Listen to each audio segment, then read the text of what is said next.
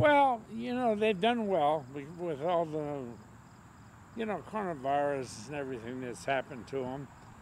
I think the key to the Cardinals were getting the best 13 pitchers healthy by the time the playoffs start, and then I think they got a heck of a chance because they're deeper and got more really good middle relief pitchers than anybody else. And they haven't had that.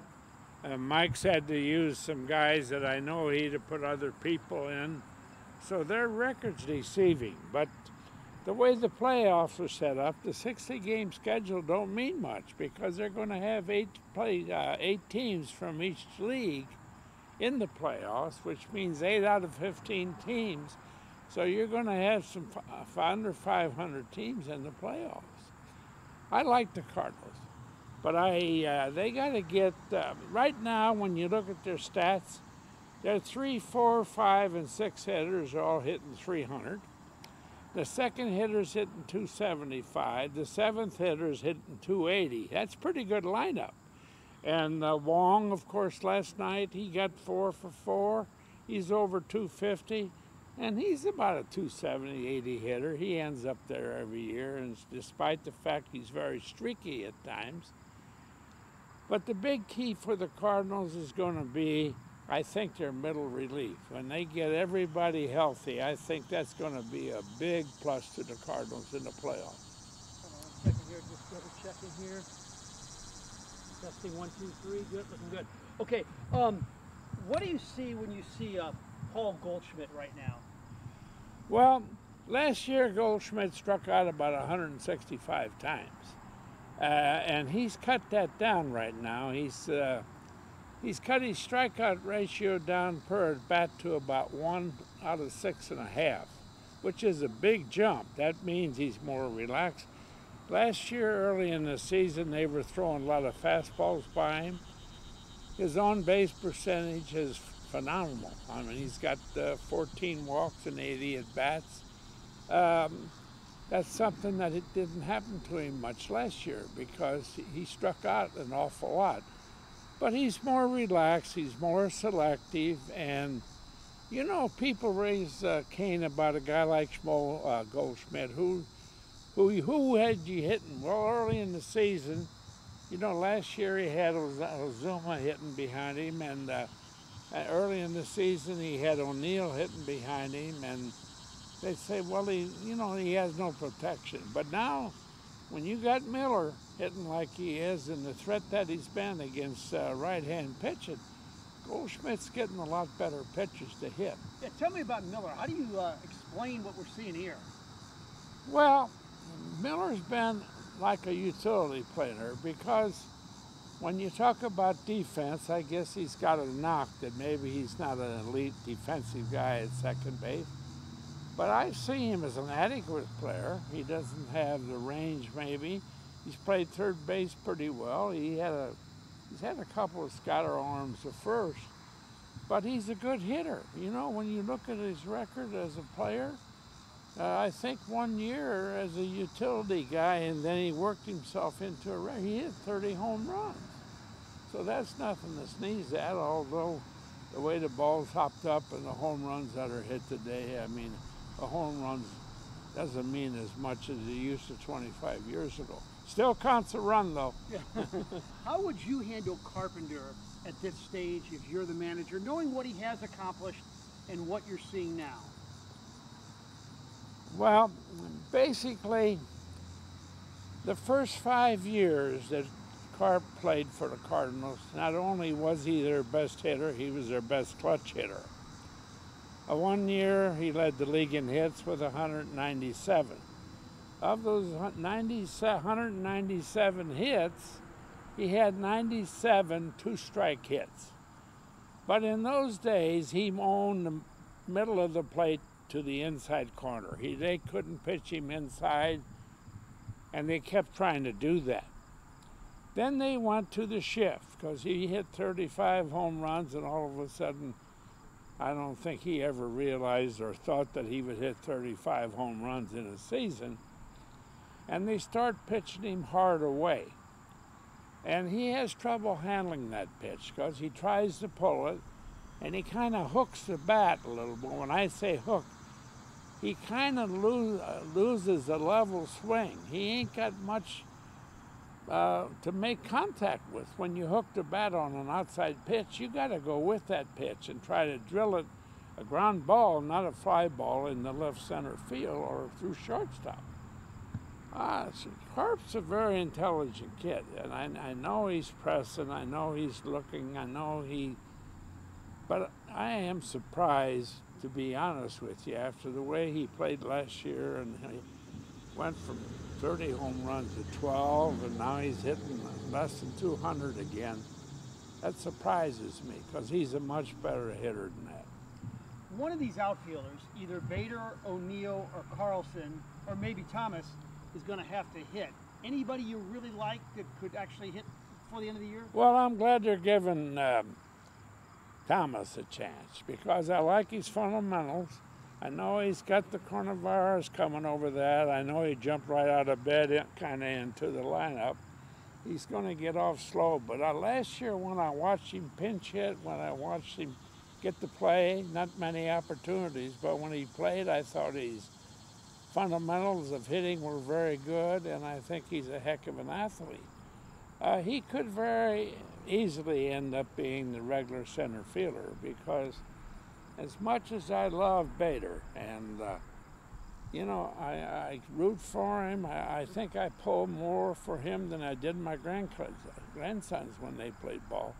And I want him to succeed with the bat, and he's still striking out 1 out of 3 times, and I think Bader could be successful if he went to the plate and thought about hitting every ball hard to the second baseman.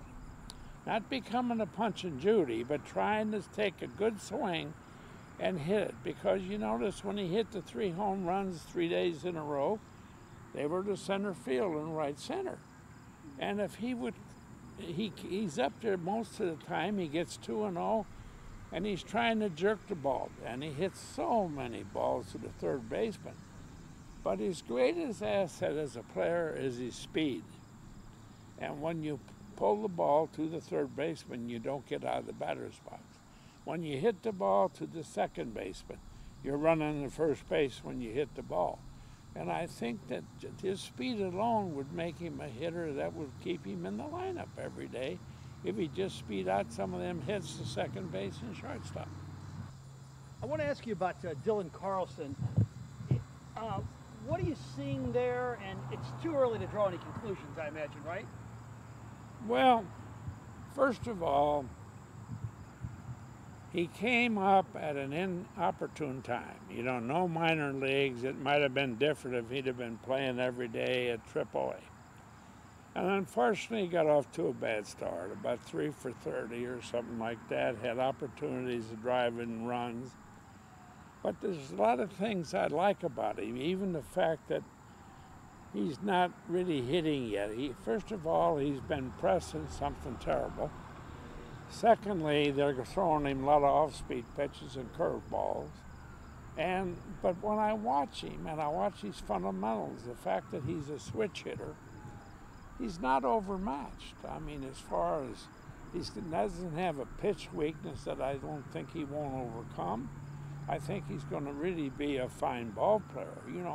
It's just the fact that he was their #1 prospect, and the press was, wanting him to get up, and they weren't going to keep him because they wanted to wait 2 weeks so he'd have another year before he's eligible for arbitration and so forth and free agency. But he'll be all right. But he needs about 2 or 3 blue pits to get him going, then he might go on a tear.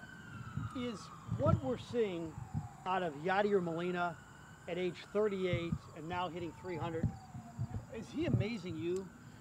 Yachty amazes me because, I'm not going to talk about his age because, he's an amazing player. But the funny thing with Yachty, even the games that he catches after night games, he seems to have his best days offensively. I think right now, I really think Yachty should have a day off. There's some balls getting by him that wouldn't get by him. I don't think that his arm strength, that his arm might be a little hard. He's made 2 or 3 throws a second where the ball's drifting a little bit to right field. Let's just give him a rain out or a day off or something. I think that would help him in that respect. But he's an amazing athlete. He loves to play. It's pretty darn nice to have a 38-year-old catcher that's still at the top of his game and tells the manager he wants to be in the lineup every day. How about what you're seeing out of Paul DeJong? You know, the 30 home runs last year, and now he's catching fire after coming off COVID. What do you see with him? Well, I'm impressed with him defensively. I always have been. He's got a good home run swing. He's not very selective. He doesn't walk much. His on-base percentage will never be much. Last year, he was off to a great start. He did hit 30 home runs. You can't sneeze at that. But by the same token, his on-base percentage and his batting average went down tremendously the last 2 months of the season. Might have been because he might have needed a little bit more rest than they were able to give him. I was impressed this year when he did have the coronavirus, how good that Edman played at shortstop. He just played like he played there all his life, and he did a great job. He almost looked like Mike Ramsey when Ozzie was out for 2 weeks and we had 7 doubleheaders. And he played about 19 games in 15 days and didn't make an error.